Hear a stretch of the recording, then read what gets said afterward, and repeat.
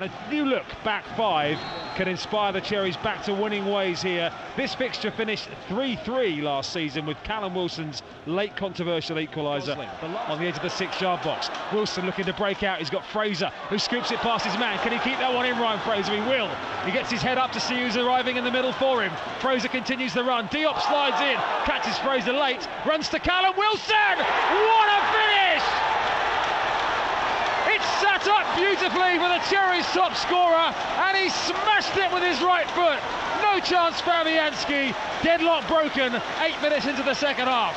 Bournemouth 1, West Ham 0. Well, it was great work by Fraser to make up all that ground on this left-hand side. Got the cross, come across the pace of goal, and as you say, it just sat up nicely. And Callum smashed it home into the back of the net. Great work by Fraser. Another assist in the column of Ryan Fraser, another goal in the column of Callum Wilson. As it looped up, it spun, it couldn't have sat up more perfectly for Callum Wilson, and he couldn't have found the corner more accurately than he did, just inside the post. Absolutely incredible, curling ball, keeper rooted to the ground, right in the top corner.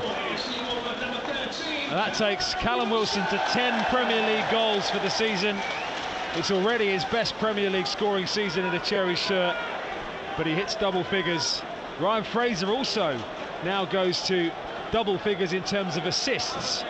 It makes him the first Scotsman since Gary McAllister, Willow, to contribute 10 Premier League assists in a season.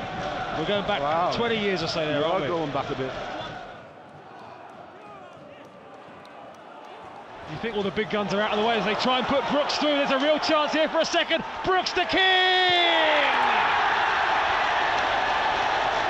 A huge win for the Cherries. Joshua King from close range puts the game to bed. And those nervy couple of minutes of added time will no longer be nervy. It's a double for Bournemouth over West Ham this season. 2-0 they lead.